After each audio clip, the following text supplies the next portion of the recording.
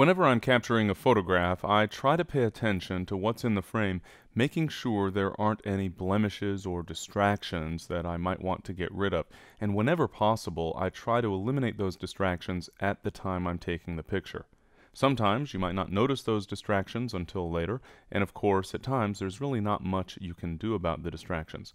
For example, with this photograph of flowers on a lawn, I find that some of these dandelions in the grass are a little bit distracting. In theory, I could have picked those flowers while I was there, but that might have gotten me in some trouble, so I decided to leave them alone and clean them up after the fact.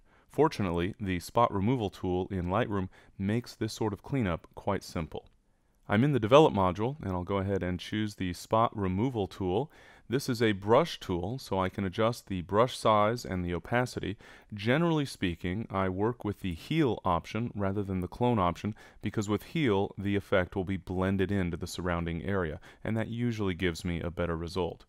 The size I'll adjust while I'm working, and the opacity I'll almost always leave at 100%. The only time I would reduce opacity is if I'm trying to tone down a blemish rather than remove it altogether. So the setup here is quite simple. I'll move my mouse out over the image and I will adjust the brush size.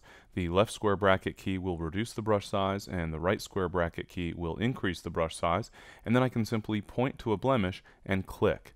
Lightroom will attempt to automatically determine an appropriate source area of pixels that will be used to clean up the blemish I've identified, but I can move that source to a different area.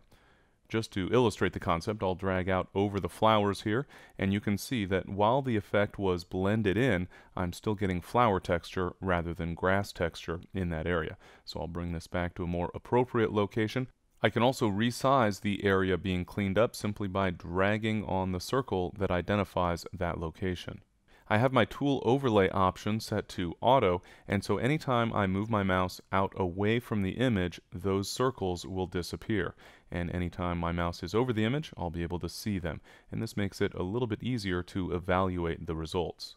I'll go ahead and adjust my brush size and click on the other blemish areas that I'd like to get rid of, just the other dandelions over on this right portion of the grass.